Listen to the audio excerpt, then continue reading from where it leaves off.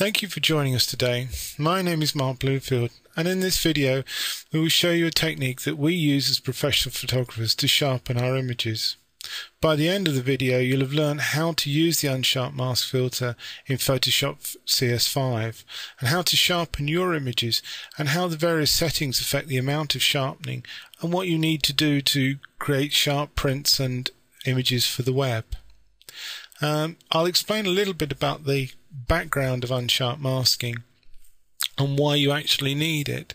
The reason for the needing to sharpen your images is that all digital cameras made today have a anti-aliasing filter that's placed in front of the sensor.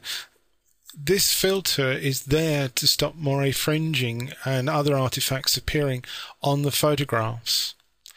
The only problem with this filter is that the anti-aliasing filter produces soft images, and it's this softness that you need to sharpen if you're going to send your images to a printer or to the web, for instance. Now, there are lots of different ways that you can sharpen a photograph, and the way we're going to show you today is the Unsharp masking, which is the one we use. And Unsharp masking has its origins back in the days of the negative and silver based photography, and it's a technique that uses the difference between two areas, and by increasing the contrast between those two areas it makes the image appear sharper. It doesn't actually sharpen the image, and therefore if your image is originally out of focus or blurred, it's not going to help you get a sharp image. But what it will do is it will correct the anti-aliasing filter effects, and it'll make your image look better when you send it to a printer, for instance. Now, as I said, it increases the contrast between the two areas. So what we'll do now is we'll go in and I'll show you how to apply the filter and the different things you can do when you've got the filter there and the different settings. So let's change this to a picture that needs sharpening. This is a picture of a female leopard taken in the Masai Mara, and it's going to be used to make a print. So we're going to send this off to an Epson printer, and therefore we need to do some sharpening to it. Now, the thing is that you should do your sharpening as the last possible thing. It literally is that once you've done the sharpening, it needs to go to the printer, or it needs to be converted, or whatever the final action is going to be. The reason for this is that if you do the sharpening at the beginning of the process, then the artifacts or the little errors that occur when you do the sharpening can be magnified by the things you do, such as resizing and applying curves and levels, for instance. So it needs to be the very last thing you do. So we've done all the respotting, we've taken out any dust spots that were on the sensor, we've put in the curves, and we've made adjustments using levels to get the colour and the saturation up to what we need for our printer. And now we're going to do the sharpening. So what I need to do is I need to get back to one single layer with everything there. So I'm going to flatten the image by going to Layer, Flatten Image, and that will now bring this down so that we've got one background layer with all the adjustments made. Now I need to duplicate this layer, and there's two ways I can do this. I can either drag and drop onto the duplicate icon at the back on the bottom of the layers palette, or I can press Ctrl J and make a copy of the background as a new layer. I'm going to rename this so that I know what it's for. I'm going to call it Unsharp, because that's the convention that we use. Oh, can't spell sharp. There you go. And therefore, when this file is reopened, anybody would know that that's the sharpening layer. The next thing we need to do is to convert this to a smart object. And if you right click and go convert to smart object, and on the menu, and it's now converted to a smart object, and you can tell that by the fact the icon changes on the layer with this black and white box, and that tells you that the layer is now a smart object. And when we apply the filter to a smart object, we get what we call smart filters, and they allow you to go into them and make changes to them. If you were to apply the Unsharp Mask just purely to the background layer, then if you wanted to make any changes to it later, for instance, you would have to go back and undo the changes that you've made and take the filter off and then reapply the filter.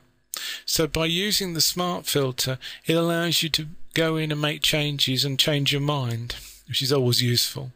Right, so we're now going to do the actual sharpening. Before we start, I'm going to zoom in to the cat to about 50% so that I can actually see the I can see the bit that I'm interested in, which is the muzzle of the leopard and the eyes. And we're going to apply the filter. So we go Filter, Sharpen, Unsharp Mask. Click on that, and up comes the Unsharp Mask dialog box. Just move it to one side. You can see in the dialog that we've got 100% preview at the top. We've got the three sliders, amount, radius and threshold at the bottom, and the OK and cancel buttons, and we've also got the preview on and off. We always leave the preview on. Now at the moment this is looking at the leopard's nose, and what we like to do is to use the eyes to actually look at when we're doing sharpening, especially if you're doing portraits, be they of animal or people. If you get the eyes sharp, then that's where most people will focus on and look at the image. So it's always a good idea to make sure the eyes are nice and sharp. Now to move the dialog box, we can either use the hand and do that, or the other technique is if you move across or off the dialog box, you'll see a little square appear. If you now click wherever the square is, it will zoom the dialog box to it. So I can look at the ears, I can look at the whiskers, I can look at the chin, and we'll go back to the eye. Now if you want to make any little adjustments, we can just wind that around and we're going to look like that. Now let's get on and have a chat about the sliders. Now the amount slider seems is the done in percentages, and if you push this to 1, you get the least amount of sharpening. If you push it to 500, you get the maximum amount of sharpening. The 500% is a bit too much, and you can always tell if things are over sharpened when you can see little tiny white halos around the details. So if you look at these the black spots in the eye, you can see there's a little tiny bit of white around them, and that's what we call a halo, and that normally indicates there's just too much sharpening. And I think you'll agree that there's too much sharpening on this image at 500. Now what I will do is, while we've got it turned up to 500, is you can turn the preview on and off.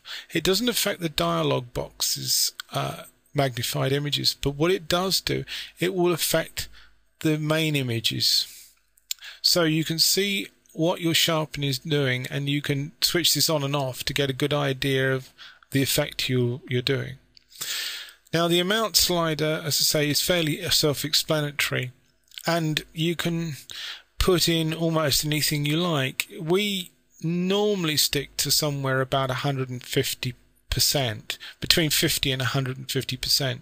There are some techniques that say you should use 200 and then turn the radius down. I'll explain the radius in a second. We like to use the radius at about 1 pixel, and therefore we tend to stick to a slightly lower amount of percentage of the amount, the sharpening. 200 and a radius of 1 is too much, I think, for this image. You can see here that they're starting to halo round. But if you turn the radius down to 0.4 or 0.5 or 0.1, you can see that it will soften the image and there's less sharpening being applied. Now the reason for that is the radius is how much of the edge is affected. So if you've got two edges that are butted together, the radius literally is a bit like a magnifying glass. The bigger the radius, the bigger the magnifying glass, the more of the edge is used. The smaller the magnifying glass, or the smaller the pixels, the radius, you then are looking at a much finer line. So by turning this down to 0.1 of a pixel, you're hardly looking at any, you haven't got any detail at all, and the sharpening isn't applied. If you push this right up let's make a sensible to about 10 pixels, you can see that the image becomes unusable, and again you've got these white halos occurring. What we would normally do is to use a radius of about 1. It's very rare that we'll go above 1, and what we would tend to do is to use a radius of 1, if I can get it there. There we go. Oh, not quite. And an amount of about 150%. And again, we'll put that at 150%. Now the threshold is the last of the adjustments that you can make. And the threshold is adjusts the levels. And it operates in the opposite direction from the other two sliders. So if you've got a threshold of 0, you get the maximum amount of sharpening. If you push the threshold to 255, you get the least amount of sharpening. And essentially the threshold is another word of saying levels. And if you can see here, it actually says levels by the side of it. And what it does is that it means the number of different tones that are being affected. So this is looking at only very narrow tone margins, and therefore you get more sharpening. Now on this image, what I'm going to do is I'm going to probably move this threshold to around 2 or 3. Just have a quick look. That's about it. That's 3. And I think that's quite a nice sharpening for this image. You can see that the nose of the leopard is all sharp, the fur is. If you want to look at something in more detail, you can always click on and move the preview around, and you can actually increase the zoom in the dialogue beyond what you can what is used for. But you can always zoom in and out if you need to. And having a look, that looks quite a nice level of sharpening. So I'm going to click OK at that. I think that's probably the best we can do for that. And you'll now see that the layer has changed, and we've now got this smart filter and the Unsharp Mask. And as I was saying earlier, this is the feature that allows you to now, if you think, oh well, maybe it's a bit over sharpened, you can double click on that again, and it brings the dialog box back up, and it's where you left it. And now what you can do is you could turn this down to 130, for instance, and click OK, and that adjustment is made. And this is the advantage of using the smart filters, is that you can go backwards and forwards and make adjustments.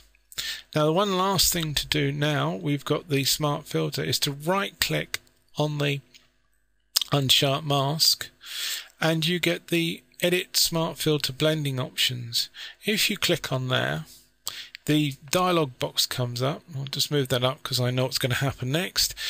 And you need to change this blending mode from normal to luminosity. And click OK. And what we've now done is we're now affecting only the black and white image, and we're just sharpening that portion of the image. So by sharpening only that, we tend to have less effect on the color, and we put less color artifacts into the image, and that tends to help when you're putting it to printers. You won't get so many problems with plain backgrounds or plain color where you get artifacts in. And that's it. That's the image sharpened. Go back and look at it at full size. It's now only needs to be sent to the printer, and it's done. What you will notice when it comes out of the printer is though that you've got a lot better picture. It's a lot sharper, looks nicer. Now we've given you some settings there with the amount and the radius and the threshold, and they work well for us and they work well on our printers. What you'll need to do though is go and experiment, because each camera is slightly different. Even the models in the same range can have different sharpening needs. Certain printers do better than others with sharpening. So go out and experiment with what you need to use to get your images as sharp as possible. Well, that's the end of this video. I hope it's been a help to you, and I hope you'll join us again soon. Thank you for watching.